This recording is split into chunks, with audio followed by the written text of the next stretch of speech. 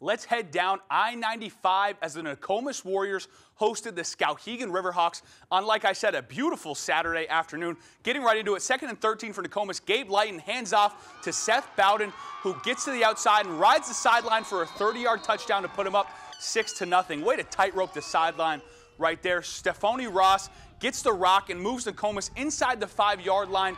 Next play, wow, look at that run right there down the sideline. Next play, Ross gets the ball again and punches it in for the touchdown. It would be 14-0 Nokomis as they're running away with this one. Skowhegan not giving up, though, as QB Jason Elbin keeps it on the keeper and busts up the middle for a touchdown. They're fighting back 14-7.